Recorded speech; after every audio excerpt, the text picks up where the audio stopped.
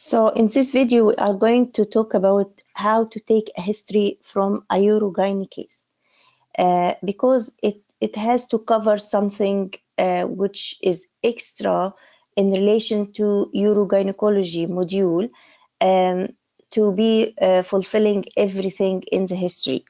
So the first item in the history is a personal history. We need to know how old is the patient, because usually we see a urogyne problem in postmenopausal ladies. However, in very rare cases, we can see in the childbearing period. Okay, so we need to go introduce yourself by name and rule, and then confirm patient name and age. Then we go to the history of present illness. Okay, so history of present illness, what is the complaint the patient comes with? So you sometimes the patient may come because just lump coming from down below.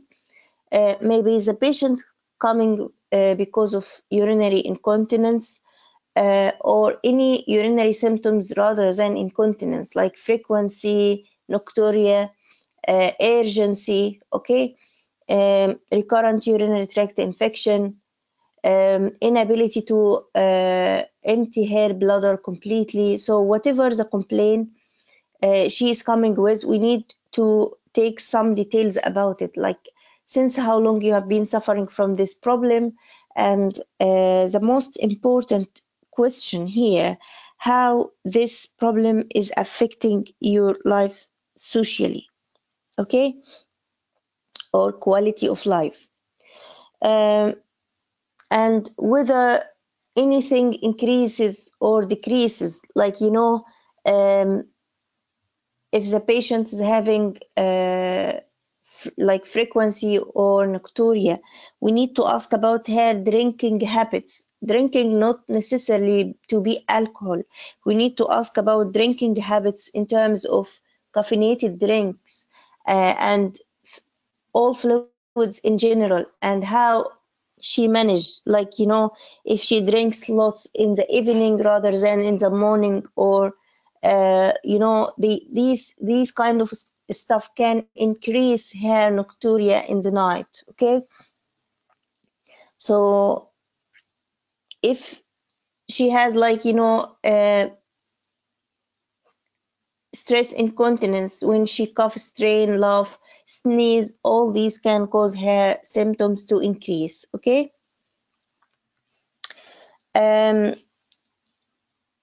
so do you know the difference between urge incontinence and the stress incontinence?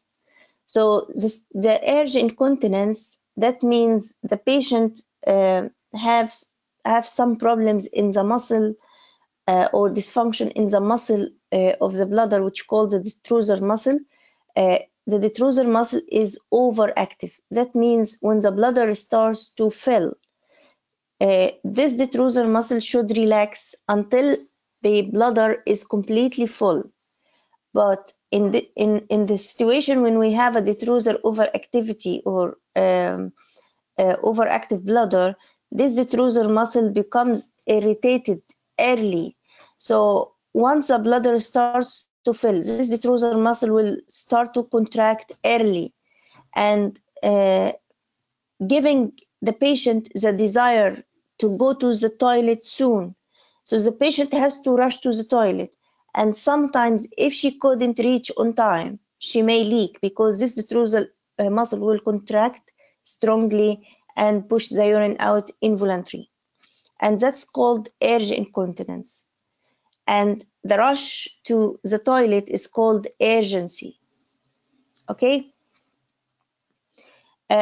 Also, the detrusor overactivity can cause frequency, because the patient will feel that she needs to go to the toilet more often than usual, because the bladder can't be fully filled. Once starting filling, it will just go and evacuate. So that's how the detrusor overactivity acts. What about stress incontinence? Stress incontinence the bladder muscle doesn't have any dysfunction. The bladder is working well. The problem here is in the sphincter of the urethra. Usually, during the filling phase of the bladder, the sphincter has to close firmly to prevent this urine from leaking. However, in stress incontinence, there is a weakness of this sphincter, okay? And that's why when the bladder starts to fill, if I increase the pressure on top of the bladder by coughing, sneezing, laughing, or anything that can increase the intra-abdominal pressure, it will press on the bladder, and then because the sphincter is very weak, it will leak some urine with cough, sneeze, laugh, or anything like that. So that's how we know what is the type of incontinence the patient is presenting. So if we need to ask her, we need to ask about all of these symptoms. Okay, so how to ask about history of present illness in any uh, urogyne cases? We have, three compartments. If you remember the perineal area, we have three compartments. We have the urology, or what we call the urethra, or urethral department. We have the vaginal department, and we have the rectal department. They are three departments or compartments. Okay, so we'll start to ask about the urinary compartment. So I need to ask about incontinence. Do you leak at any time? We need to ask about frequency. How to ask about frequency? Do you need to go to the toilet more often than usual? We need to ask about urgency. Do you think that you need to rush to the toilet? We need to ask about nocturia. How many times do you go during the night time? What is the normal? So the normal between 1 to 2 times. If more than 2, she has definitely nocturia. Okay, usually in the normal person, we don't go to the toilet during the night time. Sometimes we may go once, but twice can be, but if more than 2, that's totally diagnosed with nocturia. Don't forget to ask any pain with passing urine to exclude painful bladder syndrome. Also, we need to ask about symptoms of UTI, like do you have any burning or stinging sensation when you pass urine? Do you have any kind of loin pain, which is associated sometimes with fever? What about your while you passing urine? Is it dribbling? Okay. So these are the urinary symptoms. We need to ask about everything in relation to the urine.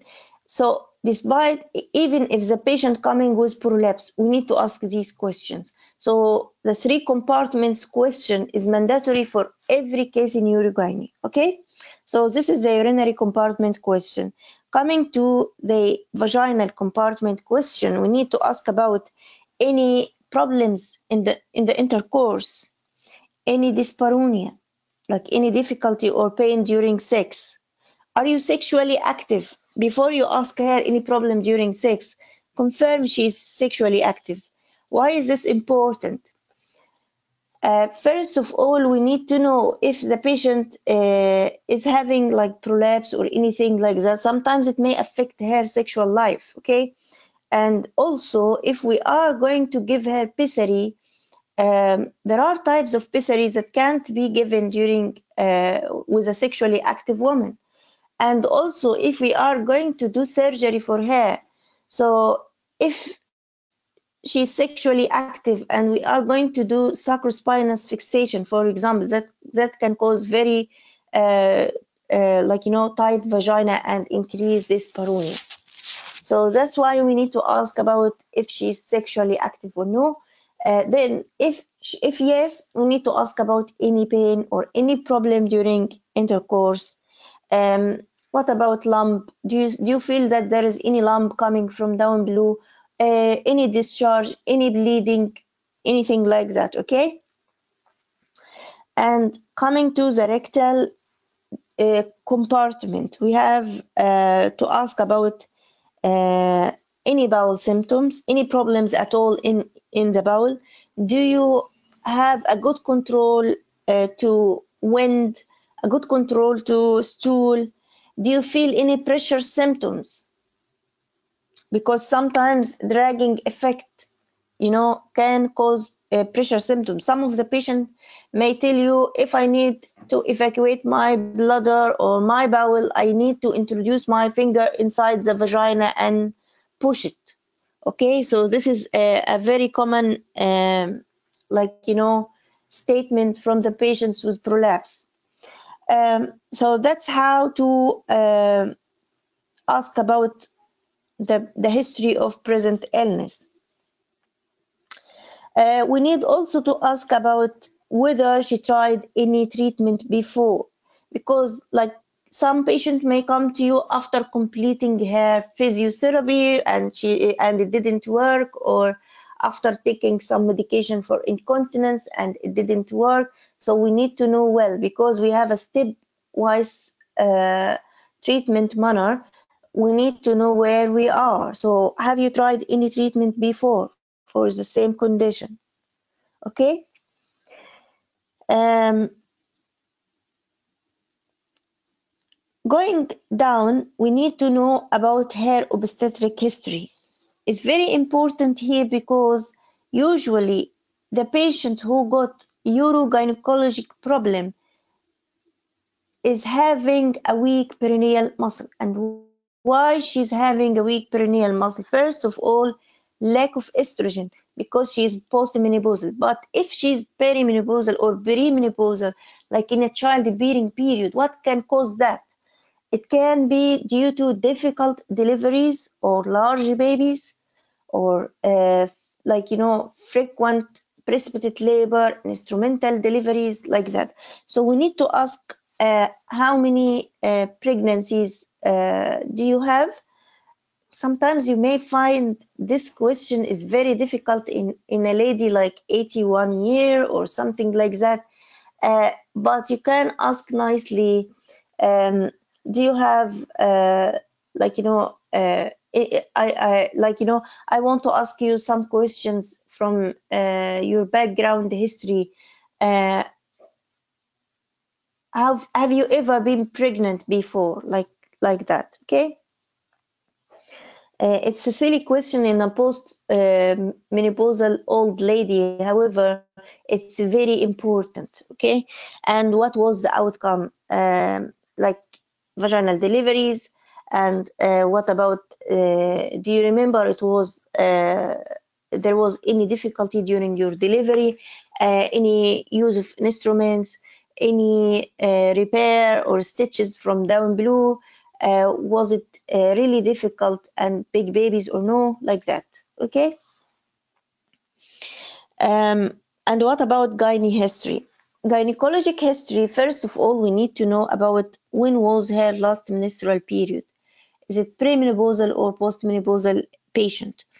And if she is postmenopausal, whether she is getting any menopausal symptoms, if she is recently postmenopausal, like if she told that I'm postmenopausal, we need to ask since how long, and whether she has any symptoms like hot flushes, night sweating, and also whether she's taking any HRT at the moment or no, because some patients may need estrogen cream just to for vaginal dryness or anything like that. Okay, so we need to know whether she's on any HRT or no. We need to ask also about her cervical screening, because the cervical screening program is going till the age of 65 years. So what about your smear history? Are you up to date with your smears? Is everything is all right? Like that. Okay. The other gynae history may be not really relevant in case of postmenopausal, like sexual infection or sexually transmitted infection, um, like we need to know about her, say, like, you know, if she's sexually active, any problems with the intercourse, that's fine. However, that's all we need to know from the gynae history. So whether she's sexually active, when was her last menstrual period, whether she's on HRT, whether she's having any symptoms of postmenopausal, like hot flushes or night sweating, and what about her smears. Okay. Then the medical history. So why we need to know about medical history? Usually, if the patient is diabetic or hypertensive, and this is common in postmenopausal ladies. So if she is diabetic, the diabetes itself, if it is not controlled, can cause polyuria. So we need to know whether if she is diabetic, what medication she's on, and whether she is monitoring her blood sugar well, and seeing her GP for that reason, like, you know, properly, and controlling her blood sugar well or no. Because if it is not controlled, we need to advise her or to write to the GP to help her to control her blood sugar, just to be clear that this problem is mainly, like, if she's having just frequency and nocturia, we need to exclude the diabetic cause from that. Okay. And if she's hypertensive, some hypertensive or most of the hypertensive patients are using diuretic therapy. So we really need to know whether her frequency is related to the diuresis from the medication or no.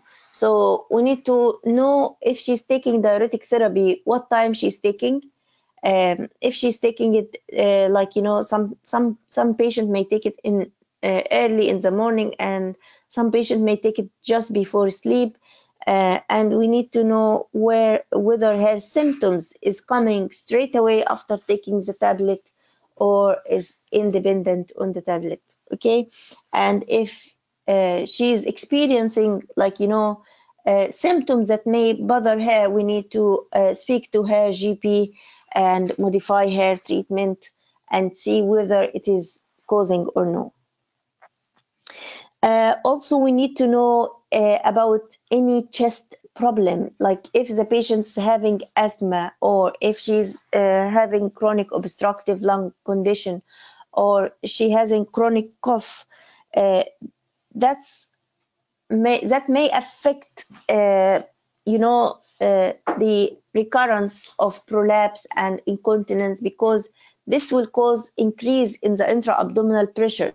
If the patient is chronically coughing, um, even if you treat it, it will progress. It will cause recurrence of her condition as well.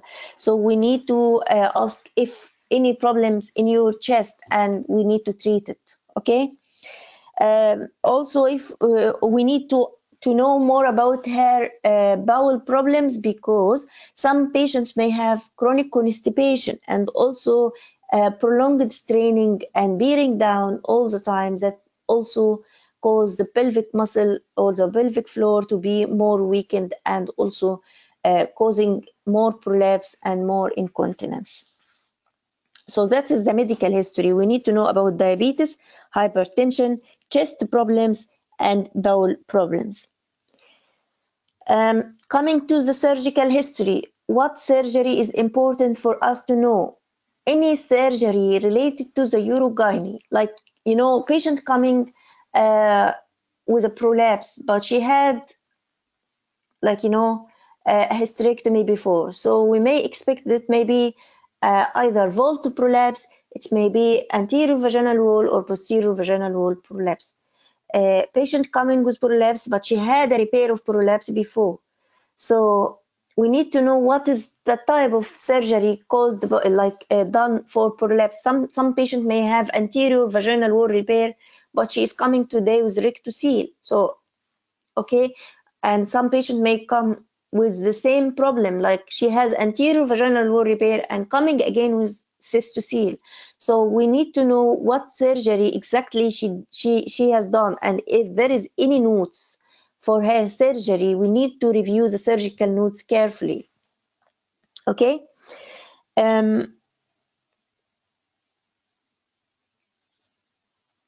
What about the drug history and allergies? The drug history, as I told you, if she's taking diuretic therapy, allergies is very important because we are going to give a medication at some point. And also there is very important thing here. If the patient urogyne, we need to ask about pacemaker if her main problem is urge incontinence or overactive bladder. That's because if we are going to provide her with the treatment with posterior tibial nerve stimulation, she has to not to have a pacemaker fitted or anything like that. Social history, as I told you, we need to ask about how this condition is affecting her social life. We need to ask about smoking because the smoking can cause chronic cough, and chronic cough can increase the intra-abdominal pressure, and this, like, can lead to increase our problem, like, indirectly. And if she's a smoker, we need to advise her to either cut down, or if she's able to stop, that will be great. Also, we need to ask about alcohol. Why? Because alcohol is one of the strong diuretics. So if she's drinking lots of alcohol, we need to advise her also to cut down uh, or stop, because that may increase her frequency, increase her urination symptoms or urinary symptoms. The most important thing here, how she's getting support at home, because these kind of patients uh, sometimes they may go into depression and mental health problems because of incontinence, because all the time they feel themselves smelly and people will know, and people may feel, and also they need to wear the pads all the time. So we need to ask or screen about mental health problems as well. Okay. um, that's all for the information gathering in urogyne. I'll make another video for the examination, investigations, and how to manage the cases of urogyne. Thank you.